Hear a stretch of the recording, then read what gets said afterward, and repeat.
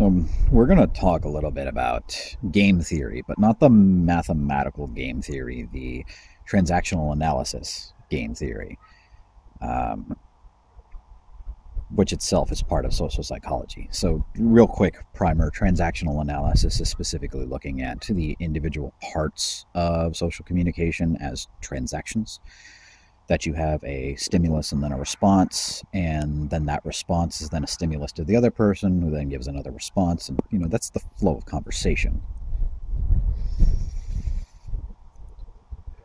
Transactional analysis looks at, essentially breaks down the transactions as there being two parts.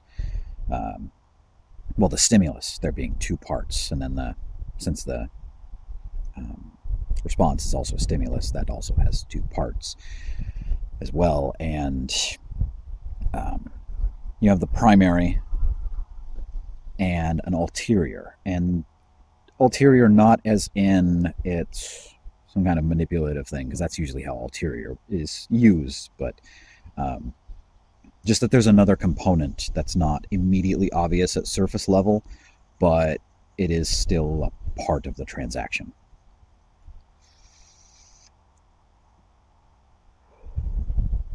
One of my cats got the zoomies, running around the yard like a nut job. So, a game in this context doesn't necessarily refer to a manipulative thing. Well, I'll mention a very constructive game and how it's a game, but a game is a series of transactions, a stereotyped series of transactions. Because yes, human behavior is actually this predictable, as much as some people don't want to admit that. Where there is an ulterior. See, there's not always an ulterior in somebody's transactions.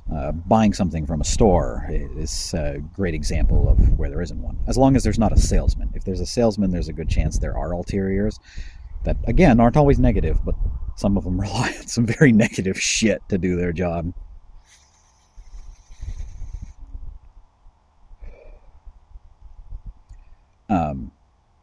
You bring your stuff up to the register, and there'll be a few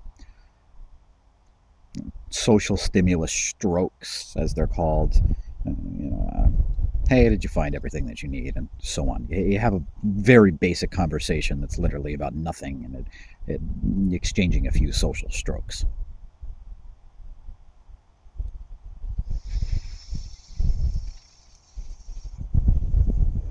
A positive game, just to get out of the way that this is not necessarily a negative thing, is the mentor-mentee relationship.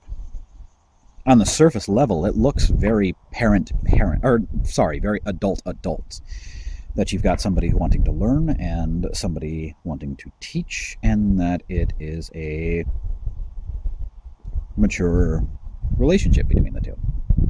And it largely is considered that. But think about it.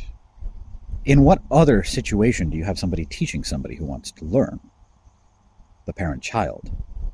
Mentor-mentee relationships are considered a game because of that. And there are things that inevitably you can see people who are prone to being mentors do, just because it's subtle little fishing or hooks kind of snag a mentee. Not a bad thing. I don't think anybody would describe that as a bad thing. It's a very constructive relationship. It's a fantastic way to learn. But there is an ulterior, which makes it a game.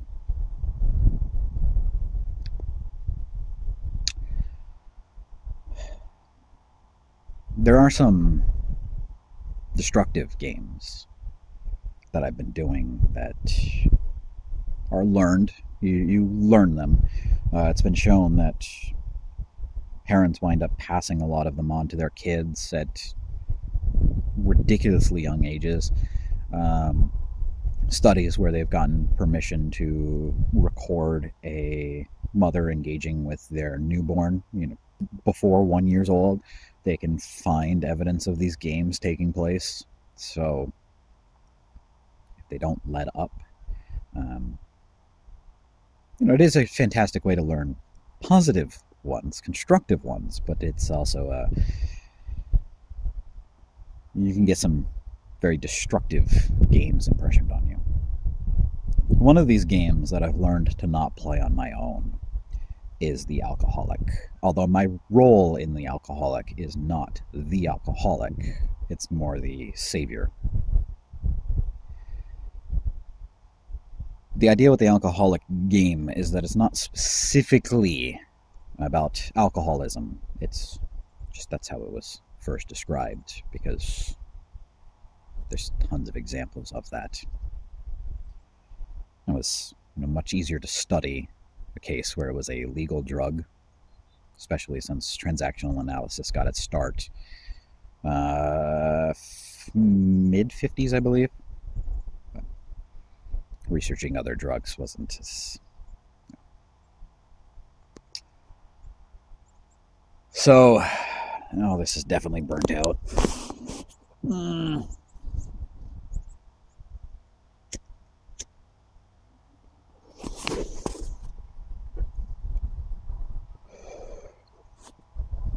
You've probably encountered these types of situations where somebody is engaging in repeated destructive behavior and almost seems to be seeking out the punishment for it, and will glorify the punishments of it,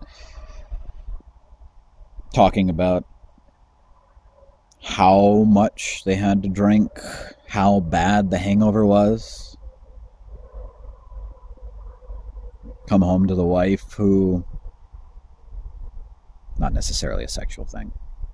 I'm a man, I'm typically going to describe things from a male perspective, but come home to the wife who is initially supportive, like, all right, let's get you cleaned up, make sure you actually throw up in the toilet, not all over the floor, yada yada. And then scold him in the morning. The man is super apologetic, and then the wife forgives the husband because he made a convincing case of how he won't do it again, and then next week does the exact same thing, and it plays out the exact same way again and again and again and again. In that case, the role of the savior is somebody who comes along and tries to help them get cleaned up. And for a while it seems like it's working, but it's never going to work. And I caught on to that about 10 years ago, stopped doing that, watched some friends go into very bad drug spirals that they have never recovered out of. But just learned that you're not going to fix them because they don't actually want to be fixed yet. Unfortunately, Alcoholics Anonymous plays into this game a lot, to where AA is not actually a constructive form of treatment. Don't put alcoholics into AA. It's not actually going to help. Because what winds up happening a lot of the time is the other alcoholics who have recovered wind up picking up the other roles of, say, savior or supplier or other roles, not necessarily the role of alcoholic, because they're not the alcoholic anymore. And it goes fine and dandy, and everybody thinks they're doing better and that recovery is happening up until they run out of people to play the role of alcoholic. And so somebody relapses so that the game can continue.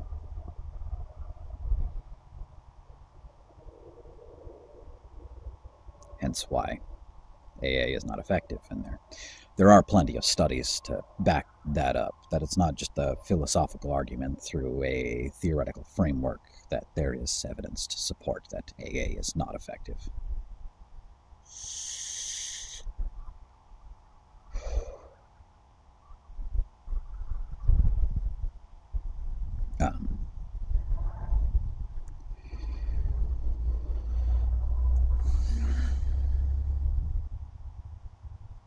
There are other games where it's much more, my role in them is much more destructive.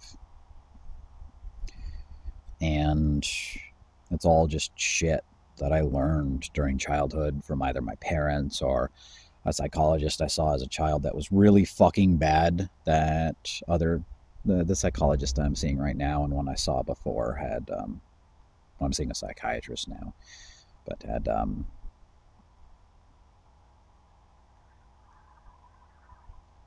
had some choice words about how they should have their license removed because of complete and utter incompetence, and even a few things that were illegal.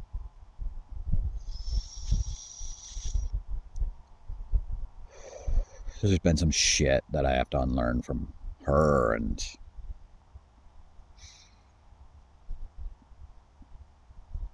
other places as well.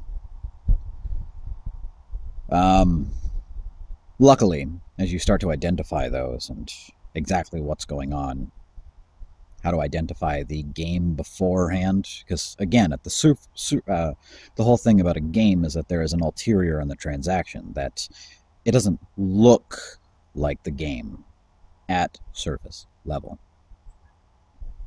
You know, the way a savior looks to in the alcoholic game looks productive, looks like they're doing a good thing, but it's never going to yield a good thing because that's not actually the point.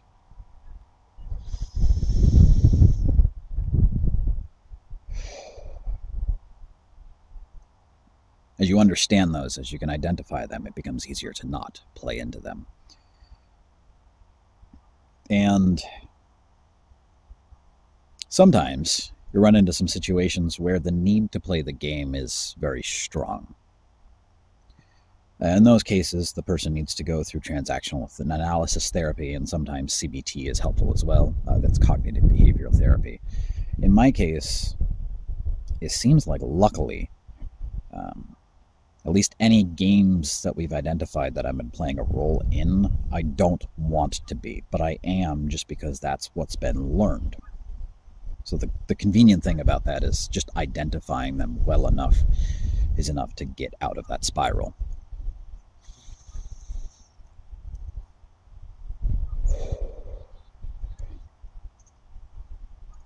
One I will always wind up having trouble with, though, is when people invalidate other people's experiences. And with what I've said before, that shouldn't be surprising at all. I did have a fantastic interaction earlier with David Kaye of Microsoft. If you've worked with XState, and it's part of React, I believe, that David Kaye, where I was just pointing out that, trying to be as, polite and whatnot as possible, that, I get where you're coming from, but not everybody has had that same experience, and you're kind of missing part of the picture. It had started to devolve a little bit, but we had actually rectified that. And the fantastic thing, and how you can kind of see how I don't want to be playing these games, is after he had owned up to misinterpreting me, which happens all the time. Misinterpretations happen on all sides. Lord knows I've done it plenty of times as well. I didn't double down. It wasn't a, oh, you fucked up and I'm going to make you realize how badly you fucked up and I'm going to make you, regret it. It was, it happens. We've all done it. Well, proceeded to have a very polite, mature back and forth about our perspectives, where I was coming from, that I actually largely agreed with his point, but just wanted to make sure that he was seeing the other side of it, and totally okay interaction. Totally what you want to see.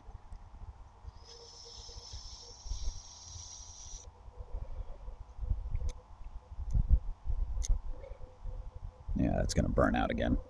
But I'm getting a little chilly. Camera's getting a little shaky because it's colder, and you can see it's not a sunny day at all. So I'm going to finish up now. But